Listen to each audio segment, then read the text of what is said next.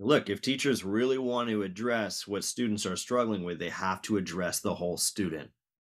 And people are people, humans being with hearts, with consciousnesses, with uh souls. So yeah, the danger of that is trying to superimpose our own journey onto somebody else's rather than saying, tell me where you are. This episode contains adult language and adult humor. Since when have trumpet players ever been considered adults? If you are easily offended by these types of conversations, consider switching to the oboe. Welcome to the Trumpet Gurus Hang podcast. I'm your host, Jose Johnson. My guest for this episode is Nathan Warner. Nathan, well, he's an eclectic kind of guy. His path has led him from attending the Interlochen Arts Camp to a bachelor's degree in jazz studies at the Indiana School of Music, a master's degree in classical trumpet from the Manhattan School of Music, and finally a DMA from Stony Brook University. He's a busy performer, a passionate educator, and co-founder of the Apex Trumpet Summit, and he manages to do everything with serious swag and perfect hair. So, pour yourself a big glass, pull up a chair, and let the hang begin.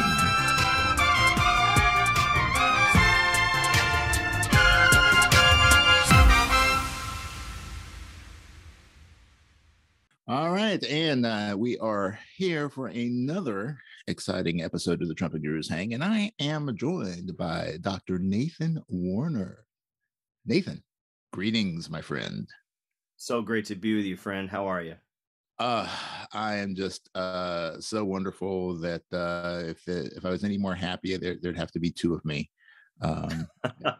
Actually, that could also be because of all the Krispy Kreme I ate this morning. So there's also that. Yeah. Keep eating Krispy Kreme. There will be two of you. Exactly. It might be three at some point.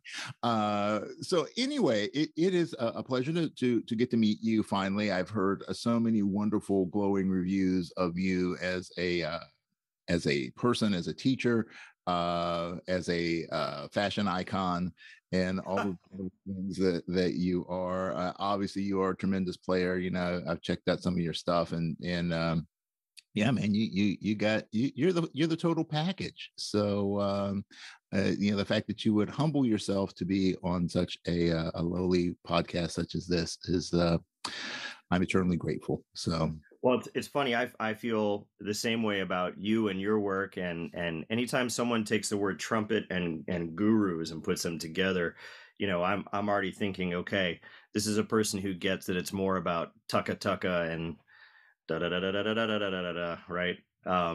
So I'm humbled to be here. I'm flattered by your words, and I'm honored to be a part of this. Well, yeah, you've been doing so much work. I mean, you obviously as a professional, as a trumpet player, you're contributing to the art form. As an educator, you're helping to groom a new generation of players. And then the work that you've been doing with Apex, with Dave Dash and Mary Elizabeth, that is kind of taking things up a notch in many ways. So let's kind of start with that, because I'm really curious as to how the three of you became the three amigos, and do you have a secret handshake that goes along with that? I love it.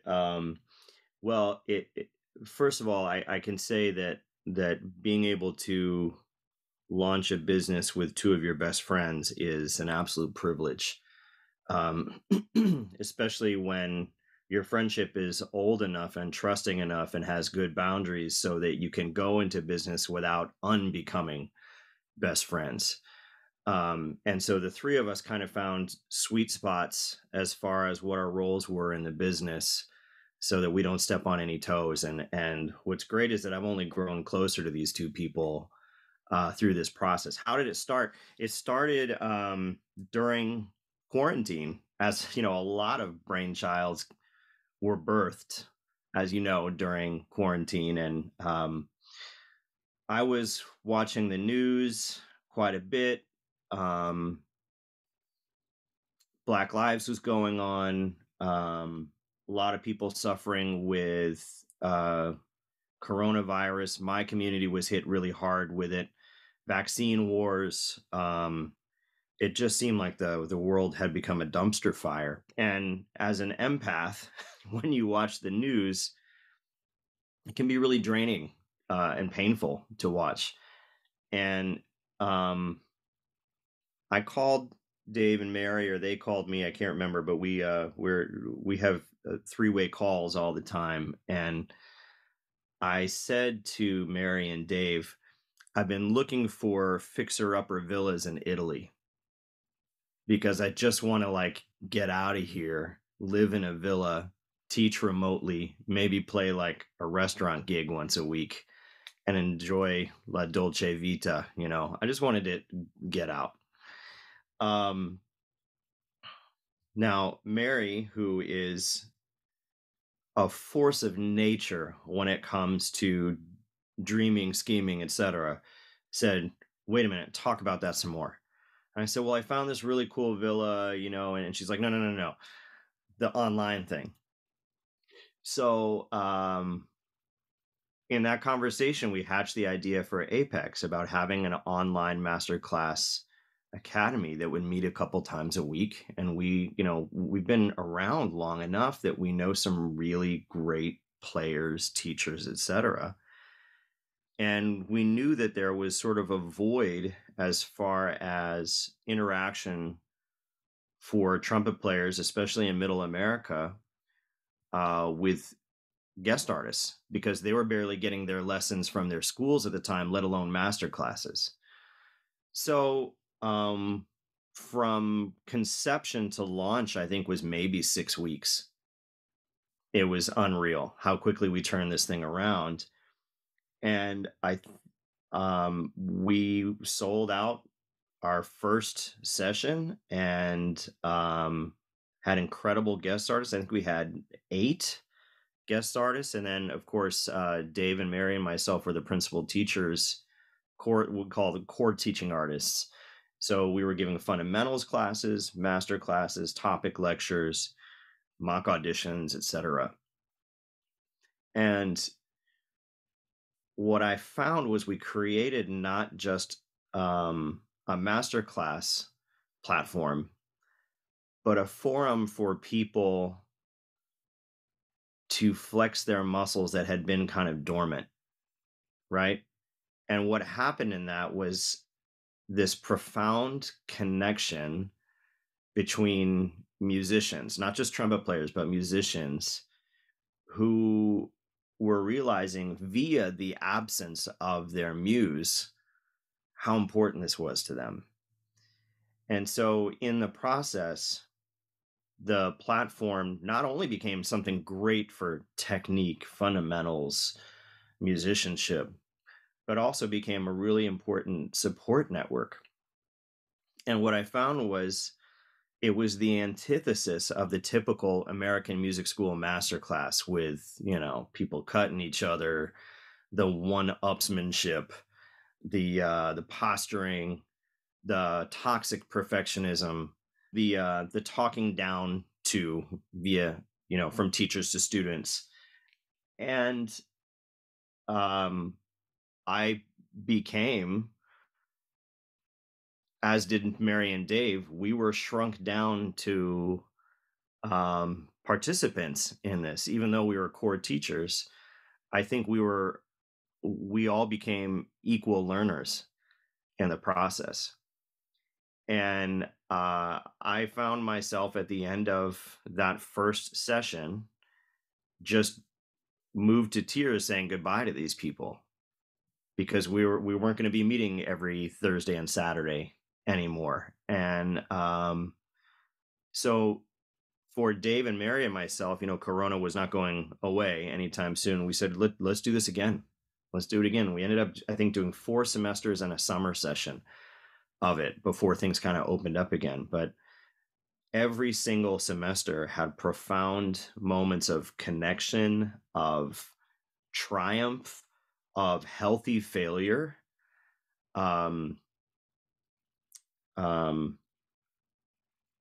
We were addressing strengths and not weaknesses, but this is actually something I have brought to the group. We call it strengths and future strengths. And to watch the students thrive in that positive mindset community was unbelievable. Even though we were online and playing from our living rooms or closets or whatever. So yeah, I mean, just an absolutely inspiring community. I'm humbled to be a part of it, and we're going to go live next summer. So, as people have gotten busier and things have opened up, we've found that the demand for the Zoom thing, everyone's tired of it. We're exhausted. Okay. This is a novelty to be on a Zoom meeting now. This, but it used to be, oh gosh, another one. So we said, we need to transition to what people need. Let's do this in person. All these people who have just been, floating torsos on a screen, Dr. Claw, if you will. let's make this an in-person thing and get our people together and meet, because it became an online family. And each semester, as new people would join, I think people were just kind of struck by, oh, I can just come as I am. I don't need to do the, puffing out of the chest or the high, fast, and loud thing. What I loved about Apex is that it was in what we saw as our imperfections, where it was precisely there that we had to go through for growth, and being 100% okay with that. And I grew up in a music school climate where mistakes were 100% not okay. So I think that's what we're providing. And I'm so excited to see what's going to happen with this thing, because it's not just the masters that we are bringing in. It's not just the teaching we have, but it's also the environment that the students get to be a part of. It's the sunshine and water that the plants need to grow, So, yeah.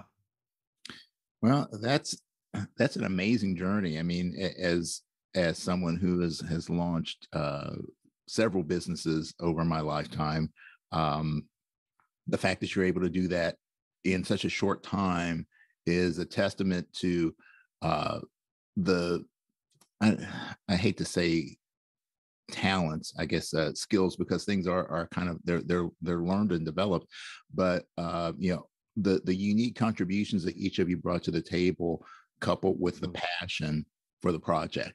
Because no matter how much if you don't feel it in here, then you're never going to go through those hard times that you have to go through, the tough questions you have to ask, the adjustments you have to make to make things work. So yeah, it's a great testament. And one of the things that you said that kind of has stuck out to me is the idea of filling a need. And with the COVID thing, I mean, obviously my podcast launched during COVID. It wasn't a COVID project. It just, the timing just happened to be that way, that by the time I was finally ready to do it, it was, oh, well, guess I better do it. But the whole idea of maintaining community, and that is such a crucial part. And as you're saying, somebody in Middle America, they're going to have a difficult time having access to some of the world-class talent that's out there. And so things like the virtual conferences, this podcast, other things like that, is just a way of getting the information packaged in a way that's more accessible to more people. And I think maybe to me also, one of the big things that you said that resonate with me is the need for the teachers to teach. It's like, if you're a performer and you can't perform, you need to perform. You're going to feel the itch. If you're a teacher and you can't teach, you need to do that. You need to flex your chops every once in a while, just to feel like you're contributing. So that's such a great service that you guys have provided. So when you think about the future, or the arc that you're trying to create with this, going from virtual to live, as opposed to many people who went from live to virtual, do you think that you're going to have like a hybrid kind of presentation at some point where you have the options of doing both live and virtual, or are you going to just kind of go forge head on into keeping it live as long as you can? Well, I think that's a great question. There's so many unknowns with that right now. Obviously, the first time you do anything, you have no idea what's going to happen. Having, I remember when we did the first virtual Apex, we had no idea how many people would show up. We didn't know what it was going to become. And it's in fact the students who helped define that vibe at the beginning. Um, and I think what we may end up having is this being maybe even a multi-session thing, live, with supporting Zoom sessions during the year, like say a master class here and there, where you know people can sign up and do a fundamentals class, right? Have an introduction to jazz vocabulary, um, have a class on audition preparation. Dave Dash gives a great class on that. Dave is an incredible auditioner, and so he has some great wisdom for that. But I think what I'm trying to say is right now we are really trying to stress getting this live thing launched. And if that is great, then I think it can be supported by some occasional online things. If that be a guest artist or if that be, one of the core teaching artists, that remains to be seen. But right now our energies are really poured into the live thing, and getting all these ghosts on the screen all together, right? A family reunion, if you will. Yeah, yeah, that sounds like a great idea. Yeah. Now you had mentioned that your experience in music education had been one where failure was a dirty word. So I mean, and you've gone through a lot of very prestigious programs, Interlochen, Indiana, was it Manhattan School of Music?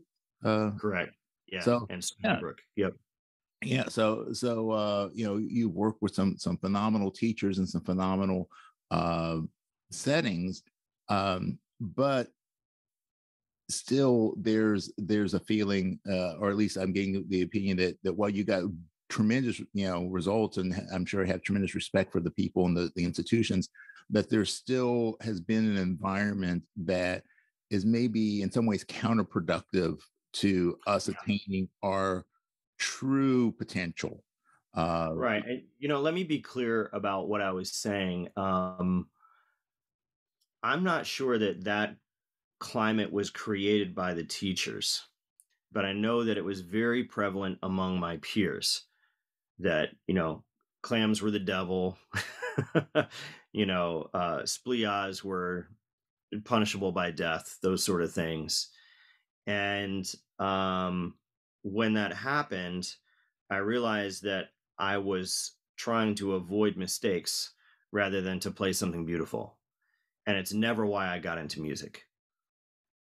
I was walking on eggshells when I was playing. I even remember at Manhattan School, we had a world famous conductor who will remain nameless, especially since they're no longer living, come and work with our orchestra, who during the concert was shouting at us on stage. And one of the string players, we were speaking at intermission, and she said, "Doesn't the orchestra sound incredible?" And I remember even then saying, I think I was 23, 24, I said, "Yes, but I never want to make music like this again. It's not, this is not it." It's like, sure, I have the choice of making beautiful music of my own volition or making beautiful music because there's a gun to my head. And I started choosing then, I think. And I have to say, I think it really was driven by the students, not the teachers. It was a very immature approach to music. And please know that when I say this, I'm not putting myself above it. I was part of that. I judged people the same way. I would go to concerts where The orchestra was playing something, and I wasn't in the concert. And I would judge who was ever playing principal by how many splias they had, like sitting there keeping a tally. Toxic, man. Toxic, not supportive at all. And I have to say, I feel like I did bring some of this to Apex, but the vast majority of this came from the students. And I learned a lot about that positivity and that optimism from them that first semester. Young people are really resilient, man. They really are. They fall down, they get back up. And in the middle of that quarantine, when they had every right to feel the most despondent, I saw some of the most hopeful cats I've ever been around. Yeah. Well, adversity, we think when we think about like trial by fire, that the whole idea is, you either get burned up or you get refined through the process. You either you're gonna fold and quit, or you're going to learn a lesson and you're going to move forward and you'll be better through the process. And I think that obviously we've had to learn some lessons societally because of what's happened. My greatest fear, and this is kind of the pessimist in me. I generally tend to be a very optimistic person. I'm more of a realistic person, but my greatest fear is that all of the lessons that we were forced to learn, we will quickly forget, because we want things to go back to the way they were, and the way they were doesn't work anymore. And it never worked. It worked okay, but it wasn't the perfect. And there's no such thing as a perfect world anyway. But there's so many things that could be changed, but we don't change them because we're entrenched in the system that we've created around it, whether it be music or whether it be social gatherings or politics, whatever it is. We can't make a change because we're so invested in what we've already created.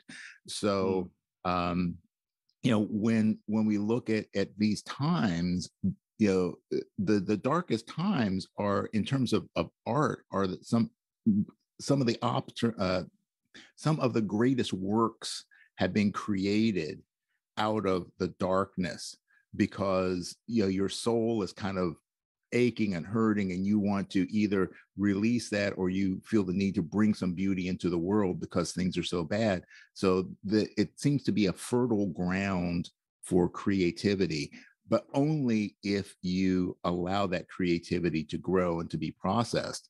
So it seems like when you're talking about like the atmosphere that we have, particularly like in high level performance, but even in low levels, the same thing. The inability to acknowledge that the mistakes are part of the learning process, and that if we don't go through that trouble, that hardship right now, that we're never going to achieve what we could truly achieve down the line. So, I mean, as an educator, how do you personally take that on yourself and try to embody, share that concept with your students, and encourage them to walk down this path? I love the concept of yes and. So when a student, for example, if a student plays Don Juan for me, okay, one of the first things that I'll do is I'll play the old Cleveland Adelstein recording, which has one of the most epic splias in the recorded history of music. But the sound and the expressivity is incredible. So number one, I try to give them permission to be exactly where they are as a student. I try to tell them, and I try to say all this to me, because I've been saying this to me as well. I really think that the way we treat our students, the way we treat anybody else, exactly mirrors the way we treat ourselves, right? If I'm not at peace with me, I'm not going to be at peace with my brother. That's just how it goes. But I try to give people permission to be exactly where they are. If this is a journey, we're talking about, okay, we're going to set the GPS for what we want. And when you set a GPS, you need 2 points: where you want to go, but also exactly where you are. Okay. So people come into master classes or lessons and they're trying to play like perfect. They're trying to be the record. And okay, cool. If that's whatever stimulates your imagination for playing, but if by not achieving that, you're telling yourself that you're not enough, or that you're falling short, or you're deficient, or whatever, then all of a sudden, the mistakes are not useful. So I always tell my students, never waste a good clam, you know, and because through that one spot, there's so much to be learned. Okay, so listen to that clam. Are you too high or too low? What's your clam telling you, right? Let's sing it, let's buzz it, and let's play it and find out what's really going on, right? So I like to use the lie detector, the polygraph that is singing and buzzing, to find out what the musician is doing on the inside. Because one of my first reminders for these students, and to myself, is that we're not trying to be great trumpet players here. We're trying to be great musicians, right? Now, my voice type is trumpet, okay? But, you can hear people who play the horn and you don't think of them as trumpet players. They've transcended that. You hear personality, you hear stories, you hear feelings. Anytime I listen to Miles, like on the Gil Evans stuff, or I listen to Dizzy having the time of his life on like Oop Bop Shabam, or I hear Bud telling this epic story via a tone poem with CSO, or I hear Clark Terry making us all laugh, playing with a trumpet and a harmony mute and a flugel in the other hand. That's what I remember. It's not how great is their fingering, or how great is their tucka tucka, or yada yada. I always tell my students, look, picture this, you make your debut at Carnegie, and you walk out onto 56th Street at the stage door afterwards, and two Juilliard kids walk up to you, and one says, yeah, man, I really dig your embouchure. Like, you're really well set, and your tone is really consistent, and your articulation is like right on the money. Sign my program. Okay, cool, fine. And then the next kid comes up and says, that was so musical and expressive, and it transported me tonight. Thank you for sharing your humanity through your music. I know which one I'd rather hear, right? Now, here's the thing. I don't think those two things have to be mutually exclusive, because if I'm having the time of my life, the technique's going to follow that, right? My expressivity as a speaker doesn't mean that I have to have poor vocabulary. In fact, the vocabulary helps me to be more expressive, right? So it's sort of been an either or thing. And we as humans inherently, and this, we tend to be dualistic in our thinking. I shouldn't even say tend. We gravitate toward that naturally. So that's why I'm very into the concept of yes and. So if someone plays something with a splia, all right, so I try to give the student two positives, and then say, okay, now this is a really interesting spot, this one note that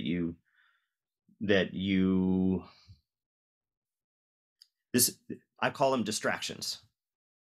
All right, you had a distraction on measure 4, it sounded like. And when I say distraction, they nod their head, right? I learned this from Bill Adam. He said the moment that we make he called it a mistake. The moment that we make a mistake is the exact same moment that we didn't hear it well enough here. And he pointed to his head. He meant our brain. So, my job, as I see it, or my vocation, is to do everything that I can to strengthen my song, envision it, and bring it to reality with as little or no distortion as possible, and to enable that, to foster that in the environment in which my students can do the exact same thing.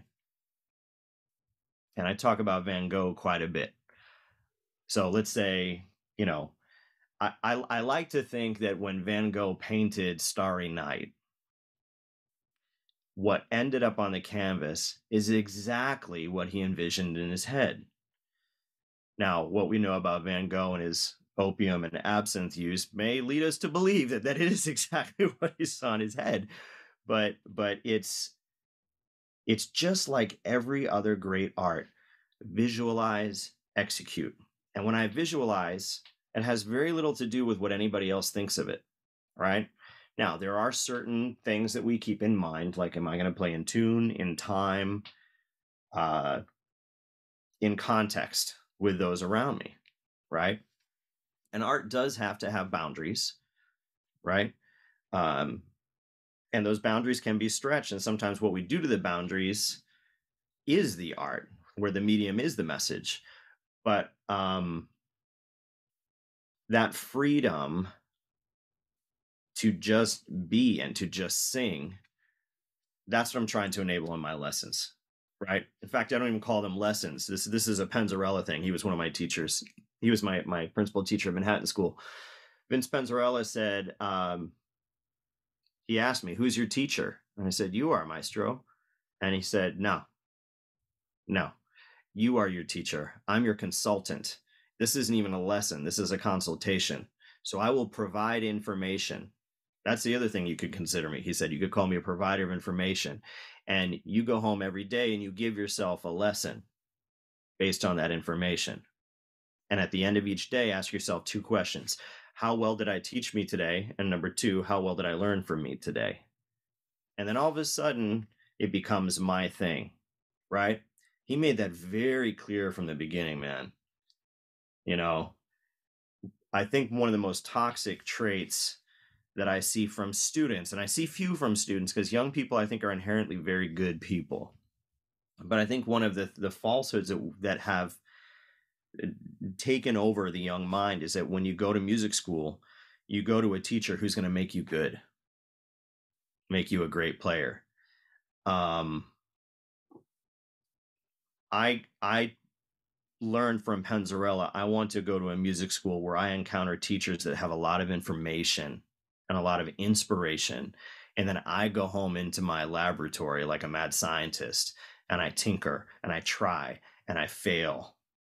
And I learn from the failure, and I get up and I keep going. And I try a million times over and over and over again. And I get so familiar with the song that it becomes second nature, right?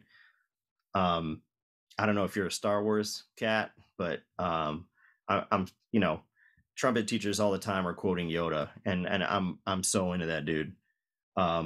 Episode 8, Yoda comes back as like the blue apparition. I remember going to see the movie a second time and looking around the theater, and people from our generation, I don't know if you remember that moment when we see Yoda on the screen again, but smiles everywhere, right? It's all of us wanted at that age, because we all identified with Luke, because here's this young learner in need of a mentor, in need of a father figure, right? Same thing when I saw Karate Kid. We all wanted a Miyagi in our lives. But at a moment of failure, even after Luke had become one of the most powerful Jedi masters, the Jedi tree is burning, yada yada, and Yoda looks at Luke and says, failure, the greatest teacher is. And man, I put that in my back pocket and went in my practice room with it, you know? So, 2 words, failure and frustration.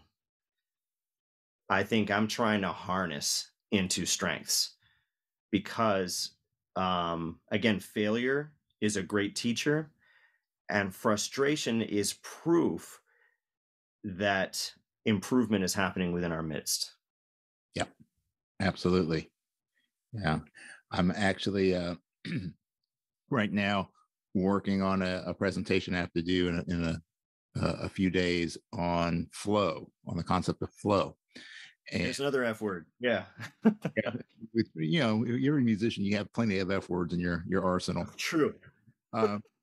But the idea that flow, being a peak performance state, optimal circumstances, that one of the precursors to flow is frustration.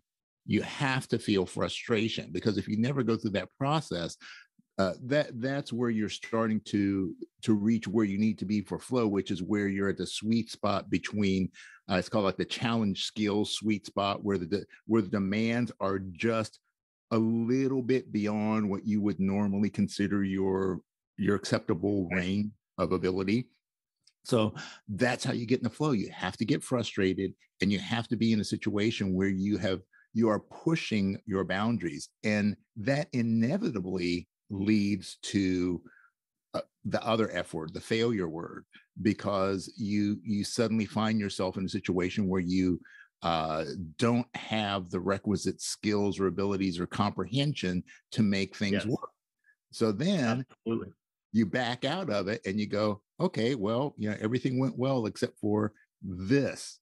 Now I can go back in the woodshed and I can shed on the thing that I had the problem with, develop that skill. So the next time I can push myself even further. So I've always told my students, yeah, I was never much of a trumpet of a music teacher, but I definitely martial arts teacher for 3 decades. I always told my students, I would ask them at the end of class. I said, "Okay, who feels more confused now than you did when you came into class?" And inevitably, a few people were kind of ashamed, drop their head and put their hand up. And I go, "You are the ones who are making the progress." Yes. Because if you feel frustrated, if you feel confused, that means you're in the learning process.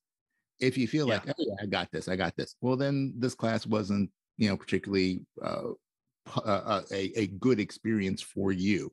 So learn to embrace the suck, learn to be uncomfortable, being uncomfortable, be comfortable being uncomfortable. All these different little phrases that float around.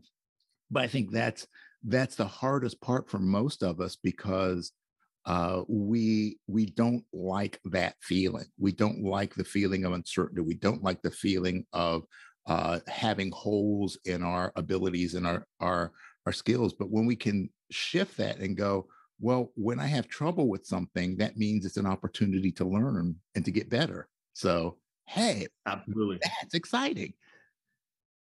Yeah, and it is still a scary place to live, to be in that place.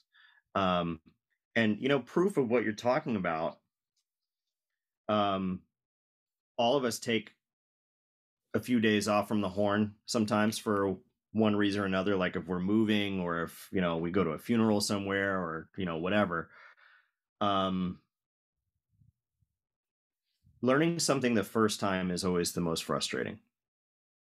I remember Arbin's page 75, the Goldman edition, Tucka Tucka. And the first time going through those first few pages of that was murder. Really, really tough. These days, if I haven't worked on double tonguing for like 6 months or so, I can go back and get back into shape with that in a few days, right?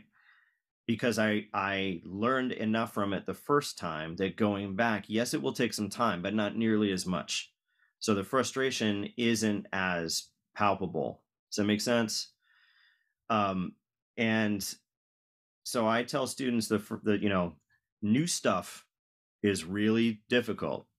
My colleague Dave Dash says it very well. He says unfamiliar equals uncomfortable, familiar equals comfortable. You choose.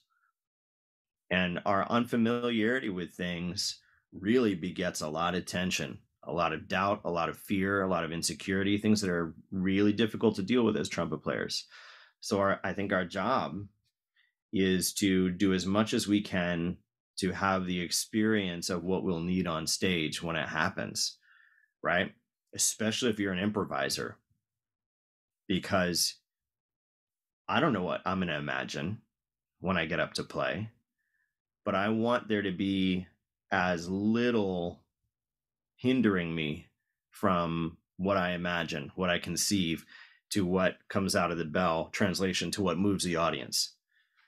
So, yeah, I mean that's where I'm trying to live these days. But you're exactly right with that idea of flow. I mean, how many times have we taken days off and we come back and we're trying to slur up an octave? And what I always forget, Ed Cord told me this, great trumpet teacher, great trumpet player. He played with the Utah Symphony, Israel Phil. Taught at Indiana for years. Ed Cord said, remember that a slur is actually a non-entity. It's the nothingness between two notes. But we try to make a slur a something rather than just getting out of the way and letting the two notes sound. And I'm very guilty of that. All right, I need to work on slurring. No, I don't. I need to work on doing nothing between these two notes. That's what it is. So very often it is addition via subtraction, and my spiritual life mirrors this. So much of what I'm learning as a spiritual being now is about letting go of things, about allowing things to be unveiled rather than fighting the dragon. And boy, it takes a lot of courage to let go, to things that we've held on to our whole lives, patterns from our parents, patterns that we've adopted to survive as young people that we still hold on to subconsciously as adults. And it's hard to do that because we have survived via these patterns. But I have come to the point where I realized I'm not here to survive. I'm here to thrive. Right. And, when I play a piece, I don't want to survive the piece. I don't want to, play it perfectly, play it safe, have it all be in this little box, nail it. The people behind the screen give me the gig. Okay, cool. What did I create? Right? What did I tell the story? And, there's a place for playing stuff. Great. Yes. If along the journey I can tell the story as accurately and as shimmeringly beautiful as possible, that's great. Okay. Yes. And because I've been to concerts where I come out and I'm like, wow, that was really in tune. But it didn't move me one little bit. I grew up 2 hours east of Chicago. I would take the train in and go hear Bud Herseth, and I heard him miss. But boy, what I would give to be able to miss with a sound like that, it's like I would love to be able to hit a foul ball as far as A-Rod could, like I don't even need to hit the homer. Just let me send it out of the park backwards, just that. So, what, and this is kind of a cool thing about Apex is that Mary brings so much ambition and work ethic and ability to persevere. Dave brings so much discipline and focus and calm. And I think that what I bring to the trifecta is just a lot of passion and a lot of freedom to be for everybody around us to just be who they are and to shine that light. And I think those three things put together, they're three very unique ingredients. I don't have what Mary has. I don't have what Dave has, and vice versa, all the way around that trifecta. But it's such an interesting force field that gets created. So yeah, I think you're exactly right. When we're not willing to deal with the struggle of learning something new, that frustration point, the carrot's dangling right there, right? We don't grow. I mean, Frederick Douglass put it really well. He said, with no struggle, there can be no progress, right? And why do we resist struggle so much? Right? All of our greatest heroes that we identify with, that we want to be, went through the struggle. Right? I mean, Jason didn't have the golden fleece delivered via Amazon. That's not how that worked. He had to go out and deal with all this stuff along the way. So,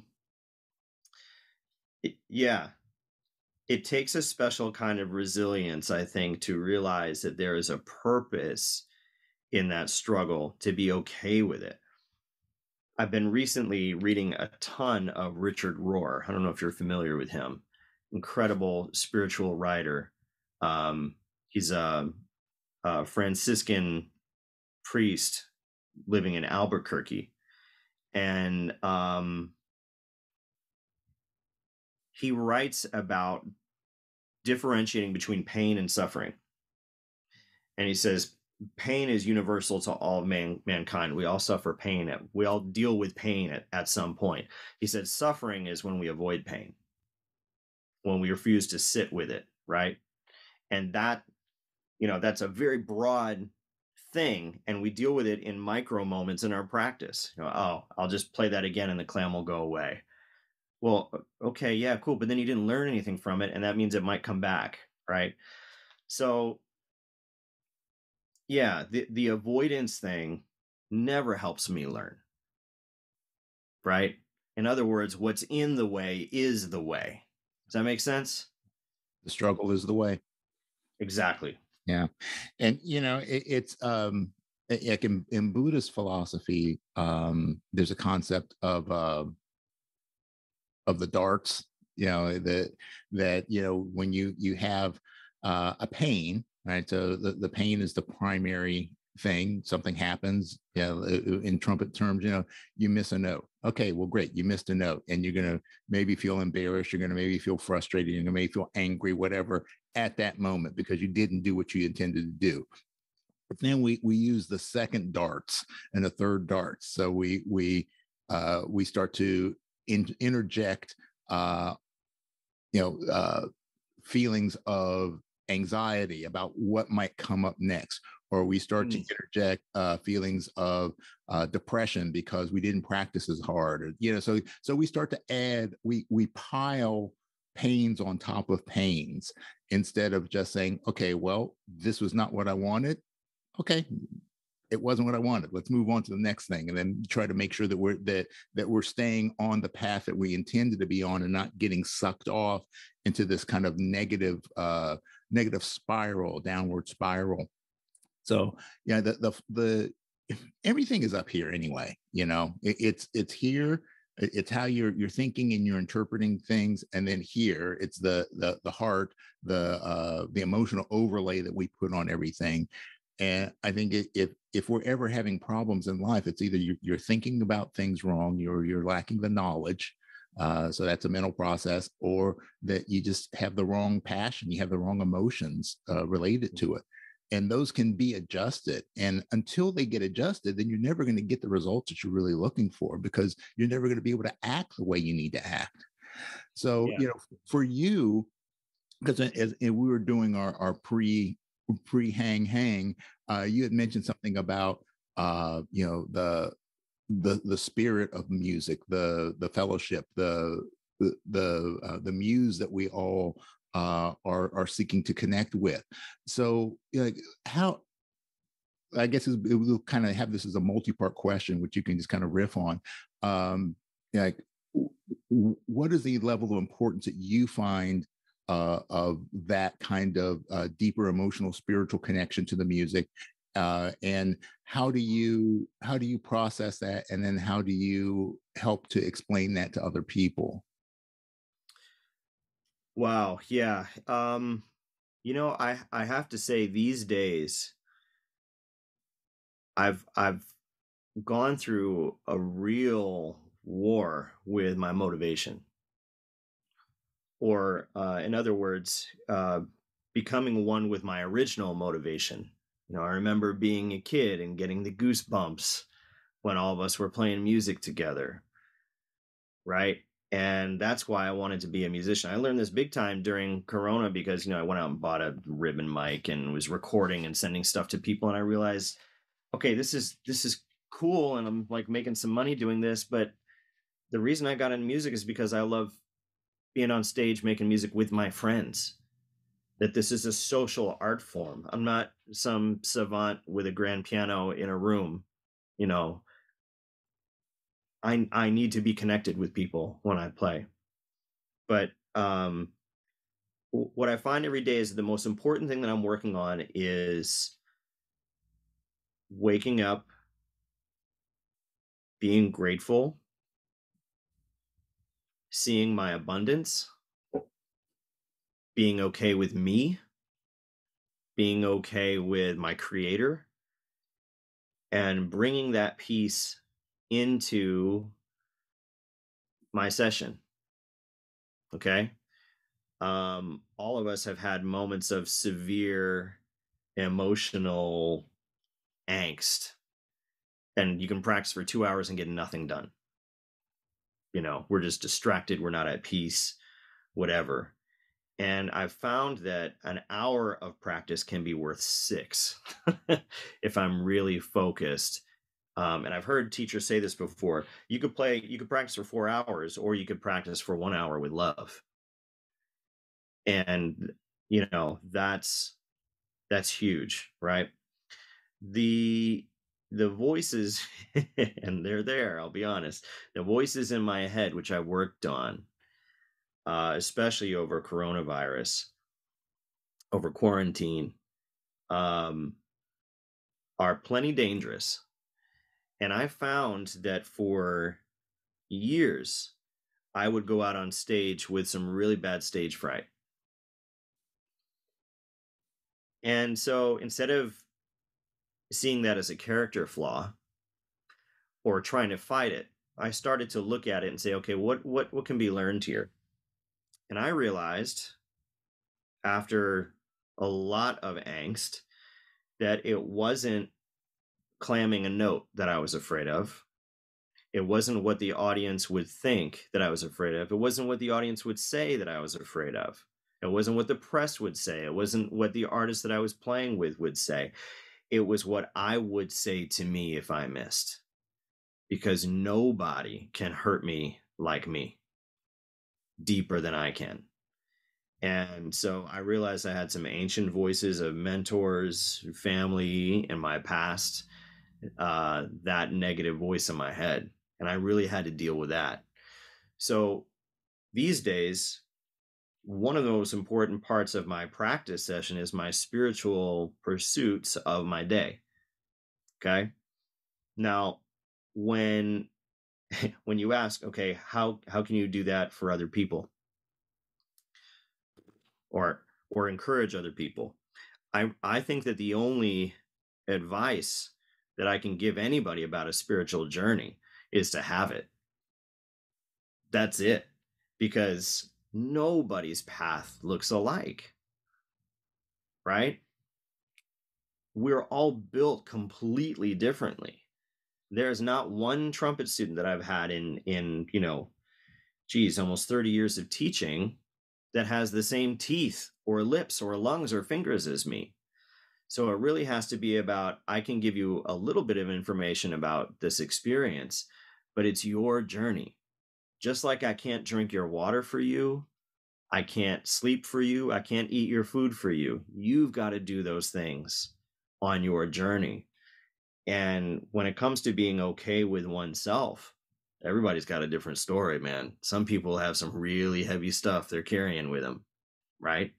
And I know this is a trumpet podcast, but I know one of our toxic traits is we tend to separate the human from the playing. And in some ways that's really healthy, right?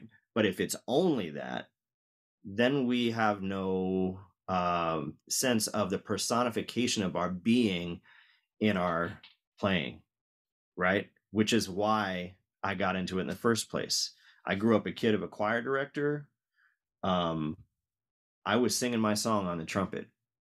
And I've always gravitated towards players that were doing that. Louis Armstrong, right? Dizzy, Chet, right? People who on the trumpet were singing a song. You can tell when there's something beyond just trumpet playing there. And I tended not to be attracted at all to people who were just nailing it. I wanted to hear someone who had a story, an urgency, a reaching out to the audience, right? But I cannot reach out to the audience unless I first reach inside me. I can't do that. I can't bring a sense of peace and love to a listener until that happens inside of me. Now, I know this is like hella deep for a conversation like this, but I think it's time that we stop separating the soul life from the musical pursuit. I heard Kirk Whalum give a speech at a Jazz Education Network conference once, and he said, Why are we always telling people about John Coltrane's drug problems, but we never talk about all the things that he went through spiritually, all of his pursuits that he went through as far as learning about his soul? We never talk about that. I learned about that much later in life. I just knew this guy had a heroin issue, died too young, right? Got kicked out of Miles' band. Teachers love telling me about that, but they wouldn't have the soul conversation. Okay. I've had very few teachers that have imparted information like that to me. And the I think couple that I have had, boy, I remember that stuff. I remember that stuff. Here's a story. Ed Cord, who I was talking about earlier, I think the story is he won principal with the Israel Philharmonic, and I think he converted to Judaism while living in Tel Aviv. And he would say, every good Jew should carry two pieces of paper, one in each pocket. And on one piece of paper, it should be written, "You are but dust." And on the other piece of paper, it should say, "For you, the universe was created." And live with both of those pieces of paper. And the tension between those two poles is where you find truth. You can't be dualistic in that sense. It's yes and. And so, again, the only advice I can give when it comes to a spiritual pursuit is to have one, because we are by nature spiritual people. And over and over and over again, the most profound musicians that we listen to have gone through something spiritually, have had rock bottom moments, have had to turn to something stronger than themselves. I think it's beautiful, and it's time to start telling those stories and to share them and to learn from them. Yeah.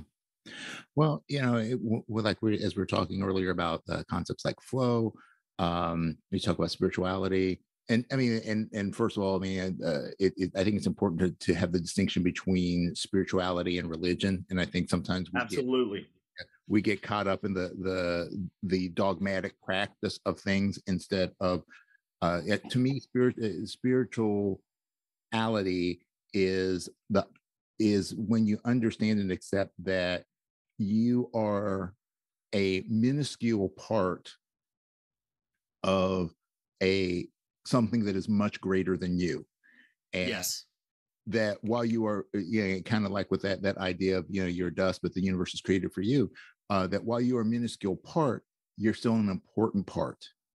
Yes. And that the universe would not be what it is if you weren't here. Mm-hmm. To make this world the best world it could be, the best thing that you can do is be the best you that you can be. And you feel like you don't have that much impact, but reality is we have much more impact than we think we do through our thoughts and our actions and our examples. So I think that, like, as a musician, that I've said this countless times on the podcast, music to me is a form of communication. Mm-hmm. It's a way of taking what's in here and expressing it in a way that other people get it. You let them in on the inner workings of you. And when we become more spiritually aware or awake, we understand that interconnectedness of the human experience. And that gives us freedom. It gives us freedom to express more, but it also then lets us tap into the greater source, the force, whatever you want to call it, that exists outside of us. So that's those moments that we lose the sense of self, the ego. When that disappears, then that's when creativity can actually start to flow in ways that astound us. That's when we make those changes. Those are when we make this impact that changes someone else's life. But like you said before, you got to start with yourself. You've got to be willing to change who you are and how you look at the world if you want to make that level of impact. Yeah, I absolutely agree. And another idea from Richard Rohr, you speak of spirituality versus religion. He's got a great one for that. He says, religion is lived by people seeking to avoid hell, and spirituality is lived by people who have been through hell. Which I I like think is, yeah, I love that. I love that. And, you know, all of us with our inner voices and our discouragement and our doubt and our fear, our anxiety have been through hell on earth with that. So we find a way to find love within ourselves that way. Now, let me be very clear about this. When this comes to practical application of the trumpet, I do not pray and meditate so that I become a better trumpet player. I pray and meditate to be a better me, right? And this doesn't mean that I don't play my Arbans. It doesn't mean that I don't play my Schlossberg, my Stamp, you know, my Biche whatever. I do all of that stuff. But the perspective that I have of those things now is not something that I have to do, but something that I get to do and becomes part of a song that is now freely sung, rather than, you know, if you don't put in blankety blank hours a day, or if you don't play out of this book, or if you don't play out of this book, then you're going to suck when it matters. Okay. Well, guess what? I did all those things and I was still having a lot of trouble because I wasn't okay with me. So look, if teachers really want to address what students are struggling with, they have to address the whole student. And people are people, humans being with hearts, with consciousnesses, with souls. So yeah, the danger of that is trying to superimpose our own journey onto somebody else's, rather than saying, tell me where you are, you know. And in my experience, this is what's worked for me. This is what's happened for me, right? It's been suggested this by somebody that I know that I really admired. I tried this from them. I ignored that from them, right?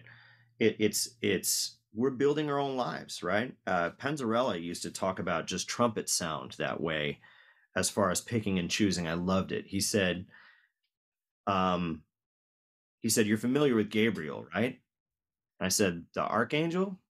He said, yeah. He said, Gabriel, that's got to be the most heavenly trumpet sound around, right? Like high notes, low notes, tucka tucka, like amazing slurs, never gets tired, endurance, just like beautiful sound, just shimmering, beautiful sound. I said, yeah, cool, cool. He said, well, here's the deal, Nathan. Each one of us earthbound trumpet players has an idea of what Gabriel sounds like, right? And you know, if Christianity notwithstanding, I think Christianity can be very toxic. So put this in your own spiritual terms and it'll work. Okay, your own spiritual terms, your own understanding, right? He said every person has their own idea what Gabriel sounds like. He said my idea is different than Phil Smith's. Phil Smith's is different than Bud Herseth. Bud's different from, you know, David Bilger. David Bilger is different from Tom Hooten. Tom Hooten's different from Dizzy Gillespie, different from Miles, different from Maynard, different from Louis Armstrong. I mean, there's so many different sounds. He said, your Gabriel will be all those trumpet players you've heard and admired and stolen from, because nobody's stuff is copyrighted. All those trumpet players you've ever heard, and you steal from them and you put it together with Nathan Warner glue, and that's your Gabriel. So your job every day is to play your Gabriel. Dig? And he said, look at all these disparate sounds, all these different varying approaches. What does that mean? There's room for more. Because if all of them have been wildly successful and changed the art form, that means that other people can too. Yeah. Well, and you know, and that's a real, like, for me, that is a very touchy subject in terms of sound, because you know, when I entered my undergrad, well, I never did graduate, so it was everything there. Well, neither did Penzarella. So, I mean, not all the masters have a diploma. Louis Armstrong didn't go to music school. Yeah, well, that's very true. But I mean, one of the biggest I could go into this whole long litany on this, but the bottom line was I didn't have a good sound. Mm.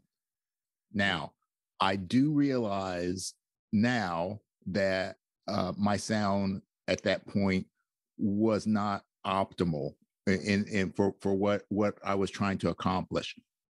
Um, it was very strident, uh, exceptionally bright, uh, but it was I was given the impression that I had a bad trumpet sound and that I needed to sound like this. And it was a very homogenous kind of sound. And it was kind of the cookie cutter approach. Well, if you're going to be a trumpet player, you need to have a sound like Bud Herseth. And therefore you need to switch your gear and you need to be playing a Bach, 1 1/4, and you need to be playing a Bach, 32. And this is what you need to do so that you can sound like this, because this is a trumpet sound, as opposed Mhm. to you have a voice and you have a unique voice, and let's work on that voice to make it the best version of your voice. Because if you listen to a vocalist, whether it's listening to Beverly Sills versus Maria Callas, or whether it's listening to Pavarotti versus Al Jarreau, all of the Love it.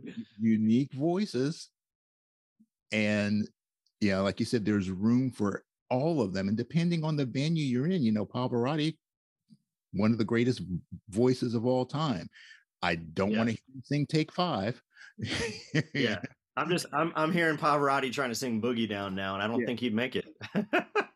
yeah, his boogie would not have gotten down very far. But yeah, it's helping people to understand that it's okay to have a unique voice, and whether it's the sound of our horn or Mhm. the way we express our music, the Mhm. the vocabulary user we're using, Mhm. orchestral vocabulary or jazz or Latin, what vocabulary you're using, or just the Right. way we live our lives. We all have our own voice, we have our own contribution. Let's help people to find a way to make that the best possible one for them, as opposed to trying to make people conform to a limited image that we have of what is correct. I totally agree with you. I like 100% think that's legit. And making those comparisons that you were making, we can bring that to the trumpet vibe also. I mean, I don't want to hear Dizzy Gillespie try to play Heldenleben, right? And I don't want to hear Herseth try to play, Hot House. It's just not going to work. It's a totally different approach to music.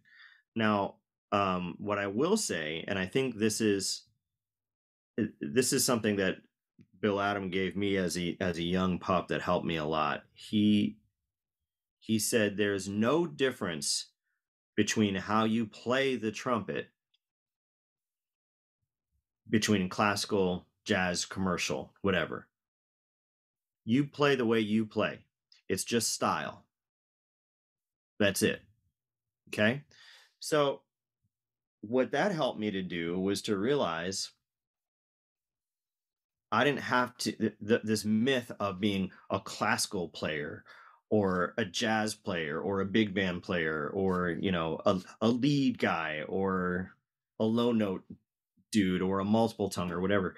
Look, we love as humans to put people in these pigeonholed situations. We want to label stuff. We want to name it rather than having the openness to just see things as they are. You talk about being a realist. I mean, that's just beholding without judging, you know, without labeling, being open to things, taking life as life comes. And when he gave me that piece of advice, I think what I realized was I want to learn as many styles as possible. I want to have so many different kinds of songs to sing because as a complex human being, I have a very wide range of emotions. I want to have a song for every single one of those. Yeah. And look, I'm sorry, but there's there's certain feelings that Bolero cannot express for me, right? And there's certain feelings that, Tito Puente Rancancan cannot express for me. And nothing against any of those, because no other song can express what those songs express. I just want to be around all of it and have, when I look down at my palette as a painter, I have so many different colors from which to choose, right? Or even different mediums. So that green light from him helped a lot. A few years later, I remember approaching Pat Harbison. This is when I was still an undergrad in Indiana. And Pat gave me another really great green light. I was like, man, I'm not the best lead player. I'm not the best orchestral player. I'm not the best quintet player. I'm like, why can't I just get over the hump and be like, I'm not the best like improviser. And he said, stop. You're the only one here that can do all that. And that's when I realized, oh, that's my thing, right? Maybe I'll never be the best lead player. Maybe I'll never be the best orchestral player. Maybe I'll never be the best improviser. But, you can hire me for anything, and it sounds like what I do for a full-time gig, right?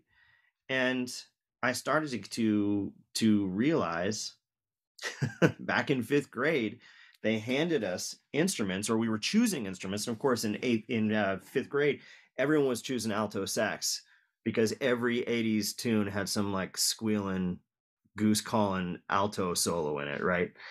And I said, well, I'm, of course, being an Enneagram 8, like I'm gonna not do what everybody else is doing. Let me do my own thing. But maybe I should choose an instrument where I could play like classical, jazz, like all these different styles. Before I even had the horn in my hand, that was in my head as a 10-year-old. And so I just tried to be wide open so that whatever fell made an impression. I wanted to be that wet cement, so whatever touched it made an impression on it. And I have to tell you, it has been an adventure. No 2 days have been the same. When the 2 days start to get a little bit alike, I get itchy and I reach out for something else. And it has been the spice of life, my friend. Just wonderful. So, but that may not be true for everybody. Somebody may get that one job singing an orchestra and feel the same way. Okay. So it comes down to motivation. For me, my purpose was to play a little bit of everything.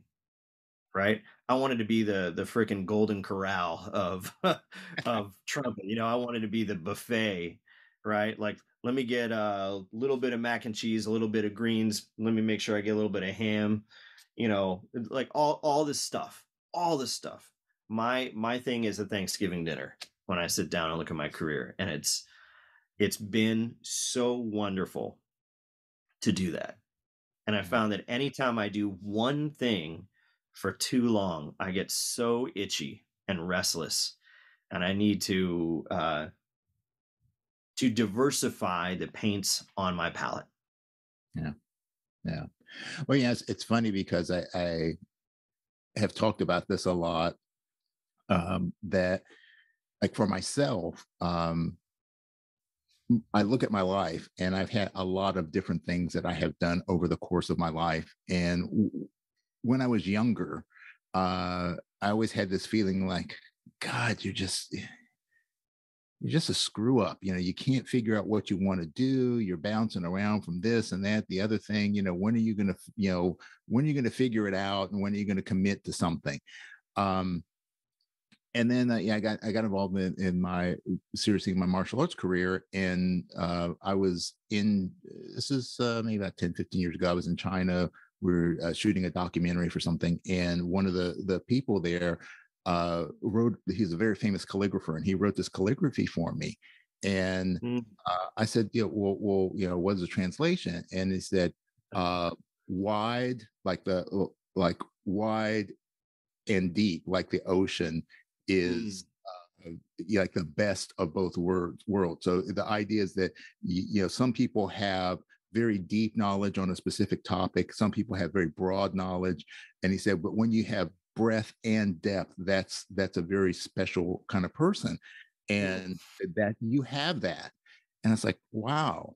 And so it really made me start to think, and I look back over my life and I started to see how everything I did was just an expression of who I am innately.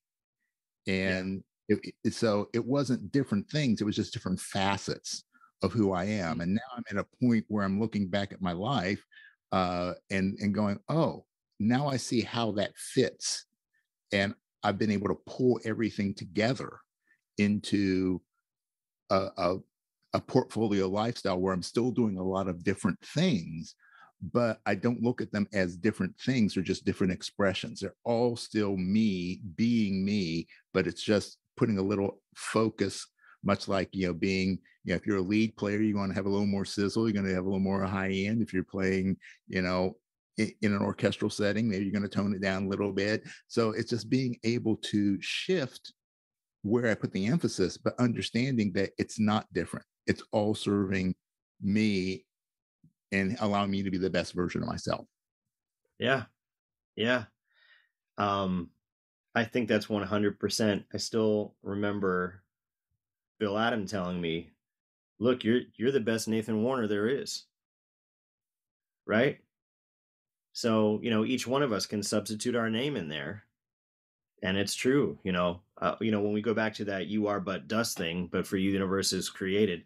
Well, the thing that makes it real is that all of us are that way. All of us. And where I get in trouble is where I start to, and Instagram is awful for this. We look at somebody else's life and they're doing all this stuff, and I start comparing. I get into a lot of trouble with that, right? I can get really less than. I got to put the thing down, and really, I need to be thankful for that person, thankful for what they have going on in their life. You know what? I've got some posts going up from time to time. Nobody else gets to have my life. I'm pretty lucky. I'm extraordinarily fortunate to have had the life that I've had, because some people never find their purpose. Some people never have the luxury to even think about it. It's an absolute privilege. And I have my parents to thank for this. I have the incredible mentors I had coming up to thank for this, who gave me the green light, who gave me the blank check for artistry. Right. And somehow I ended up around a lot of people that continued to write blank checks. Right. And said, go ahead, fill this out. And did I make deposits to the School of Arbin? Yep. Did I put my nose in that green Schlossberg book? You bet I did, But somehow I always kept in mind that I went back to what it was like when I was a little kid before I even held a trumpet, that if you sing a song the right way, it is profound. I got to meet Itzhak Perlman once. I was at a recital that his daughter was giving. And I can't remember exactly how the conversation went, but I said, Maestro, you have recorded some of the most beautiful versions of the major concertos, Tchaikovsky, Mendelssohn, et cetera, et cetera. How do you make them sound so beautiful? And, Itzhak has this really low and, deep, soulful voice. He said, well, I'm going to sound like Darth Vader if I do it. He said, anybody can play the Mendelssohn, and because it's the Mendelssohn, it sounds beautiful. He said it takes a genius to play Mary Had a Little Lamb and move people. And that's when I thought, okay, so it's what I put into it. It's my job to put the ghost in there, to put the spirit in there. And that's why we don't have computers for orchestras. That's why even when they're using recorded music, it's recordings of humans, because it's that je ne sais quoi. It's that extra something that AI cannot do, that only humans being can create. So I think one of the most important things that we can impart to young people studying music is how profoundly unique they are and how profoundly unique everyone around them is. And then when we come together to play even, a Mozart symphony, which you wouldn't think would have that many expressive opportunities as, say, maybe, a Strauss tone poem, we still have things to share here. And if nothing else, it's the cooperation that tells the story. It's the listening to each other, it's the compromise, it's the split second, I'll meet you where you are. And that life in music and what I learned from it is that's what I'll take with me when I'm gone. I can't take any of the horns with me. They would need a U-Haul behind my hearse. Yeah. But yeah, I mean, I those memories, right? I may not remember any particular horn that I played, but I'll remember the way the music made me feel when I played it, right? And that to me is the absolute treasure of being a musician. Let's not forget the root of the word music. It's muse, right? These demigoddesses of inspiration, right? Music is the study of inspiration, and a musician is someone whose vocation it is to inspire. Tucka, tucka, tucka. Cool. So, what is it we're really doing here, right? People don't go and hear Yo-Yo Ma just because his double stops are in tune. It's because this guy is 100% invested in every note and offering of himself to people. Man, I never forget that. Yeah. Well, and that's just that's an interesting line of thought, because the way we'll go back to talking about like the education system. It's set up to focus primarily on how we execute things, like the technique. uh but how do you teach someone to be themselves? How do you, I mean, I know, because I agree with you, like, you can't teach anybody anything. Because you learn it on your own. You can share information, but how can we as educators, regardless of the field of education, how can we help people to understand that it is this unique personal journey? It is, as a musician, it is an inspirational thing. You are the muse. Right. And how can you help people to peel away the layers so that they can actually get the music out? I think it starts with a perfect combination of affirmation and confrontation. Another great writer, Henry Nouwen, says that love provides hospitality, not hostility. In fact, one of the great spiritual journeys is moving from hostility to hospitality, giving a space where a person can just be. But he also says that love, whether we like it or not, a necessary ingredient is confrontation. And the way we do that, I think, says a lot about how we love. And that's why I'm really into the yes and thing. Your sound is really, really beautiful. I don't think you realize how beautiful it is because you're tonguing every note so hard. I'm not sure you realize that the tone itself makes an incredible impact. And there's no need to tongue that hard because it actually gets in the way of a beautiful song being sung. What if you tried a little bit less tonguing here, a little bit harder, a little less strident of an articulation? You'll find that the song, I think, probably comes out better. Let's experiment with that. And what student won't respond to that, right? Rather than, I don't like your sound, which is what a lot of teachers might say. They make it a whole sound thing. It's like they throw the baby out in the bathwater with that. And I've heard great trumpet teachers, players say this to students, and I can't imagine how devastating that is. Rather than, let's take this thing here, which is really working for you, right? And use it to progress, to unveil something that's already there, right? Rather than you can't. You know what I'm saying? So my teaching philosophy personally is, because this is how I practice, I'm always trying to use what I can do to achieve what I have yet to do. Notice I didn't say can't. And that way everything becomes an option, right? It becomes a safe environment in which to try new things. And practice all of a sudden becomes not punitive, but possible. Mm. I like that. So do I. It's much more fun this way. That's good stuff, man. That is really good stuff.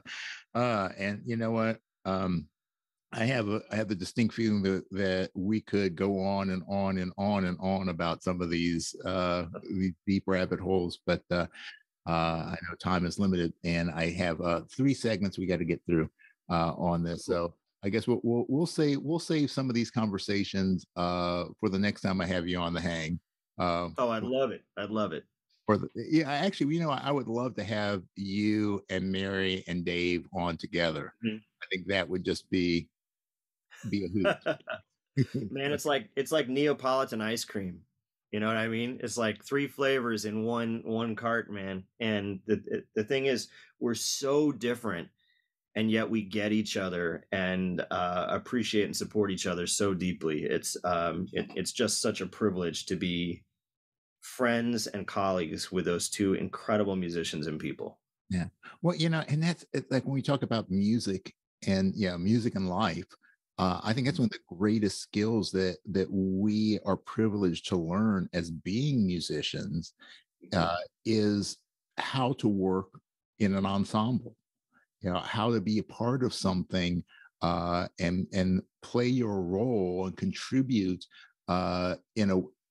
in a way that is not necessarily the same as someone else, but you understand how to listen to each other, how to complement each other, how to support each other, how to take the lead when you need to take the lead, how to fly by the seat of your pants when the changes come up. So I mean, those are all great life skills. But if you always look at music as being the tucka tucka tucka, then you never really get the full picture. So yeah, it's eating without flavor, you know. And it's barely nourishment that way. It's filling the stomach, but not actually enjoying the eating process. So yeah, like COVID not having any taste. I mean, that's right. Some of us have been there. Yeah. no fun. All right. Well, let's get on to our first standard segment, and you're going to love this one. This is called Sound Off, and it's brought to us by my good friend Michael Barkley of Barkley Microphones. Sound Off is about your approach to sound. Now, we've been talking about sound a little bit and about the uniqueness of sound. So let's just maybe just dive a little bit deeper into that of ways that people can better develop their Gabriel. How do you that process of finding their Gabriel? That's a great question. I think the first thing is to avail oneself to input. So, for example, many people grow up in a community where there is an orchestra around, or a jazz orchestra, or a small jazz group, or a brass quintet, or whatever, live near them, and yet never go. That's actually very common in this part of the world where I live in Eastern Tennessee. We have orchestras here, and the band kids never go. They never go. And it's very, I'm absolutely befuddled. They'll go to a DCI contest, and they'll drive 2 hours for that, but they won't drive half an hour to go hear the orchestra. So most kids around here think that DCI is kind of like the absolute zenith of a music career. which, don't get me wrong, it's I'm sure a great experience for a lot of people, but there's other stuff to do.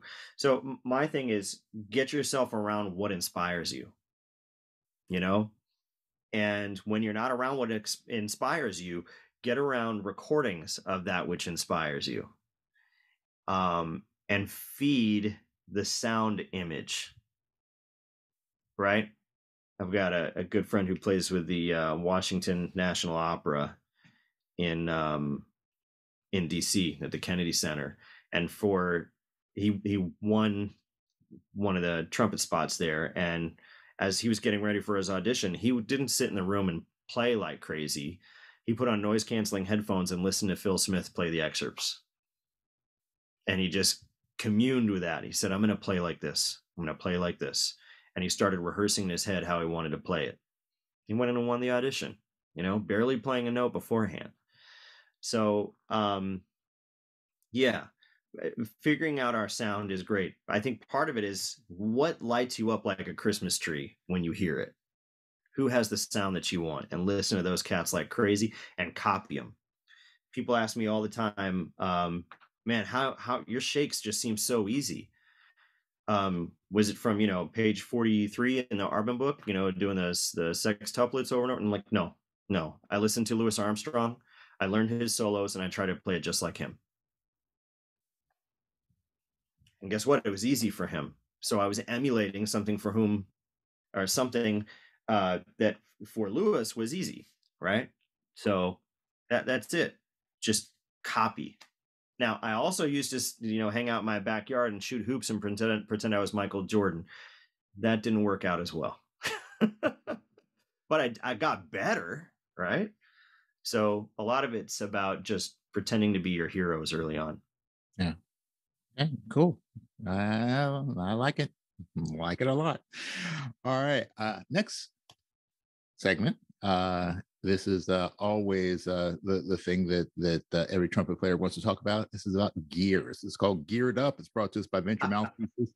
Venture, where technology, design, and craftsmanship intersect. Use the code TrumpetGurus21 to get 10% off your order. So gear. But in my typical Trumpet Gurus fashion, it's not so much about what you play, but why. Why do you approach, and how do you approach the role of gear in creating our Gabriel? And you need to trademark that, create your Gabriel. It's Vince's 100%, and I also know enough about my beloved Mr. Penzarella that if I did try to trademark that, he'd come for me. All right, well, we'll give him a cut. Yeah. Okay. All right, cool. But so like your approach to gear, and definitely from the educational standpoint, how do you educate? Because I think that's one of the things that really has that's been missing from the overall curriculum is what is gear, what is the importance of it, how do you make informed decisions on what you need to be playing? Boy, this is my most difficult and probably least favorite question you've asked today. And I mean that in the most loving way, but it's a tough one because, again, what's funny is that what I play, I would probably not recommend to anybody. Very, very few people. Penzarella handed me a Bach 1C with a 22 hole and a 24 backbore. And that's what those guys were playing on their C trumpets. And it's a massive mouthpiece, man. I mean, it was larger than my Manhattan apartment. And this thing, it took me a while to get it going, but I didn't understand that it was just for C trumpet playing. So I was playing it on the B flat, which was like kind of nutty, but I figured it out. And like to the point where I've got a really full big double G on this mouthpiece. I don't recommend that I've never recommended that to any student of mine. It works for me, right? And when I play lead, I just use a stock 3C. And going from a 1C to that, it's like taking the donut off the bat, man. It's like, okay, now I can swing really freely when I'm going for, the Earth, Wind, and Fire stuff or whatever. I don't really switch horns. I've got a Bach 37 that I like. I know that Bach is working on these 190s at the plant right now that are trying to go back to the Mount Vernon tradition. I have a Mount Vernon, which I like a lot. The receiver's a little bit worn out. I might adapt that at some point. It's like having a vintage sports car. You're afraid to drive it on more than just Sundays, Yeah, I tend not to think about equipment so much. I am usually the person who, when something is not going the way I want, I look at me first rather than the equipment. And if the problem is insurmountable thereafter, then I'll start to think about equipment some. But what I've found is that when I go and I spend money on new equipment, it's I suffer from the delusion that the equipment is going to solve my problem, rather than continuing to focus on the archer, not the arrow. You dig? So, and I used to do all this stuff in high school. I'd go out and get the sound sleeve and the heavy valve caps and the trim kit and the thing that connects the mouthpiece to the receiver and putting a cork between like the third valve slide and all these things. And I remember getting to college and I had a bunch of cats in my big band section who just played like down the middle trumpets and sounded great. And one day I'm sitting in the section and all of them are chuckling and looking at me. And I'm like, what, guys? They said, we're laughing at your horn. Because it just had all this stuff like on it. It was starting to, my horn was starting to look like a Swiss Army knife. And they were right to make fun of me. They're like, and I had teachers who said, look, if Bill Smith can play like some down the middle stuff and sound like that, if it was that made us great, wouldn't more people have that? So not to say that people can't make their own decisions on equipment or whatever, because again, there's so many different approaches, right? Dizzy Gillespie sounded great on a bent up horn and a tiny little mouthpiece, right? It wasn't necessarily his whole note that was incredible. It was the way in which he played rhythm and harmony and had humor and dynamics and development. So, man, find your way. But I'm on a stock Bach 37 off the line, medium large bore.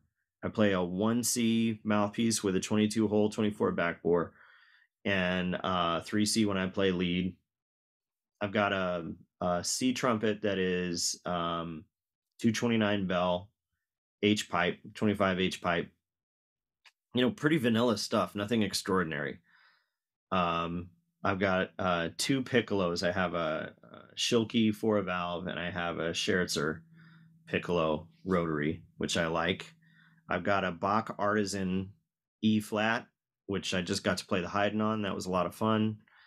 I like it because it's not as nasal as some of the other E flats, and it slots really well. And then I've got like a bunch of other like kind of little specialty horns that I barely spend any time on. I do have a Canstel copper bell flugel, which is darker than the Emperor, and I love it. So yeah, I mean that's my gear pretty much. But again, my gear is this and this, right? And that's what I'm trying to work on all the time. And my job is to try to get the gear out of the way. So there is no trumpet, right? It's only song. Yeah, I like that. Only song. We'll make that the second run of t-shirts. So right on. Yeah. Okay. All right. Awesome. All right. Final segment. And I think you're going to love this one. This is brought to us by Robinson's Remedies, rapid relief for your sore and tired chops. This is the Robinson's Remedy rapid fire round. It's a series of questions that kind of bounce all over the place. I just need your quickest response. Cool. Nathan, are you ready? Let's go. All right, here we go. First question. Who's the biggest influence in your life that is not a trumpet player?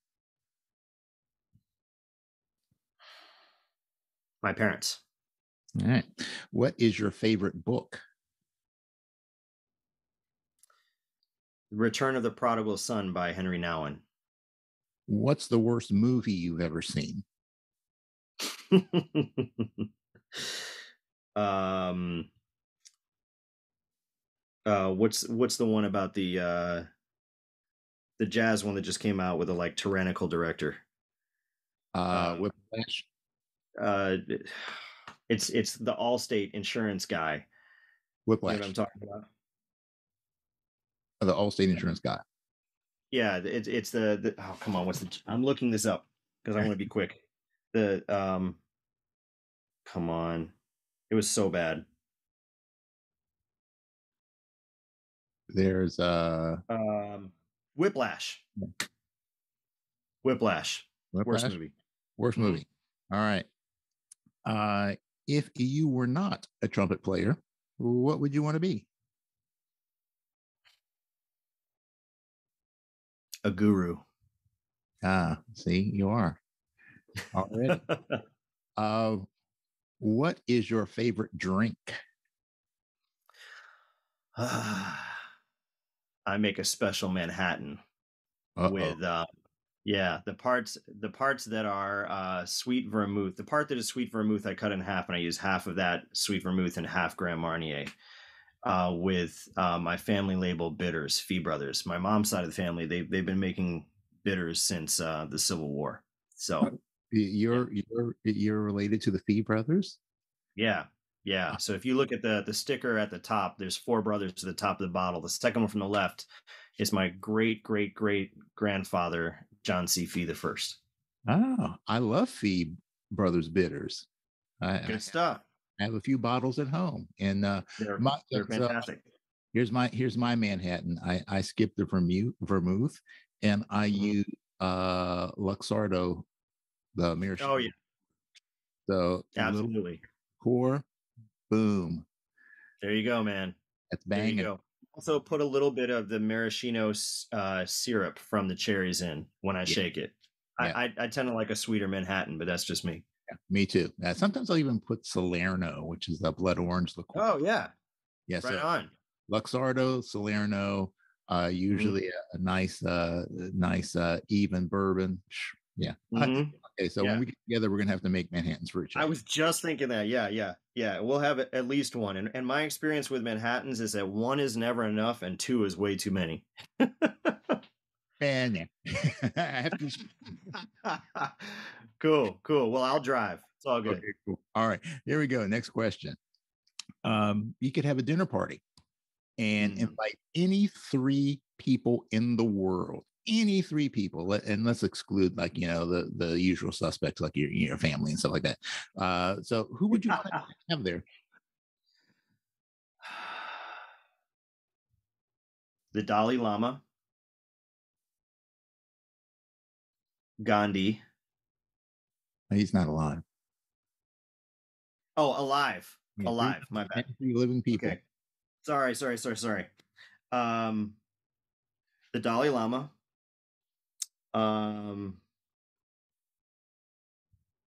Living.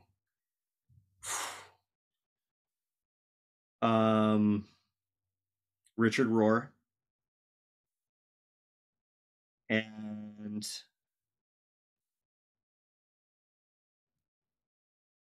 the Pope. Okay, cool. Just to watch. It's an interesting conversation. And I think it would go completely different than a lot of people would anticipate. So now you have 3 additional chairs at your dinner table, and you can have any 3 people from history. So any 3 people no longer with us. Great. All right. So that's where I would invite Gandhi, Mother Teresa, and Dr. King. Man, that sounds like a great dinner party. All right. Lacquer, plated, or raw?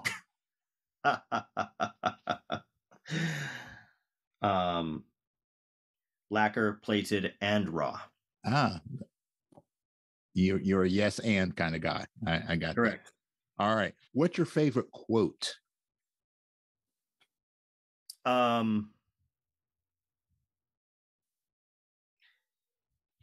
I'm trying to remember to whom this was attributed. I'll get it real quick. Oscar Wilde. Be yourself. Everyone else is already taken. Very good. All Be right. yourself. Everyone else is already taken. Yeah, I love that. Okay, cool. What's your greatest fear?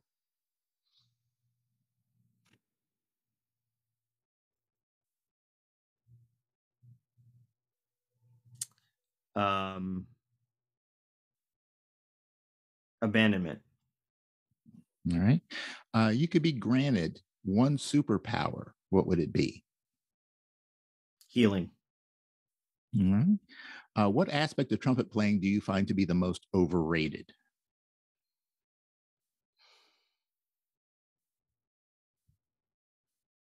High notes. And what aspect do you find to be the most underrated? Phrasing. All right. You can go back in time and give your younger self one piece of advice about music. What would it be?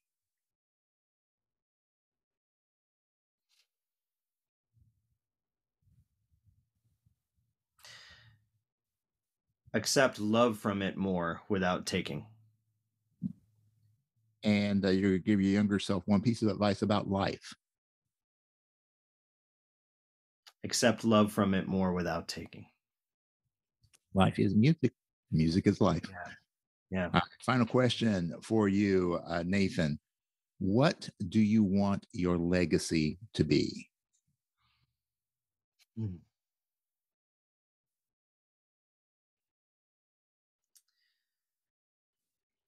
That I gave everyone permission.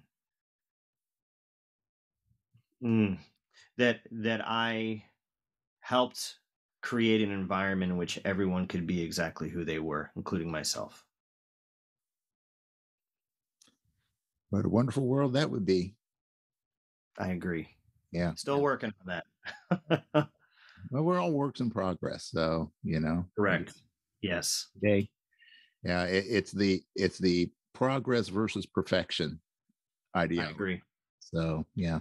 So, man, hey, this has been a complete joy for me to talk with you. Definitely, I feel like we're kindred spirits in so many ways. I agree. I think people would have a hard time telling us apart if you shaved your head. So, cool, man. Yeah, and I really value this time together too.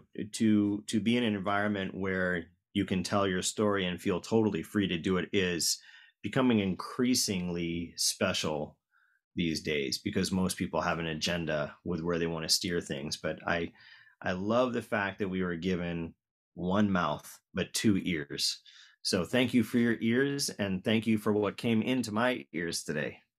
Well, this has been an absolute blast, and I look forward to staying connected with you and keeping track on what's going on with you both as an individual and also what you're doing collectively with Mary and Dave. So that's great stuff, and please support Apex, and links are in the show notes for all of that good stuff. So you can follow what Nathan's doing.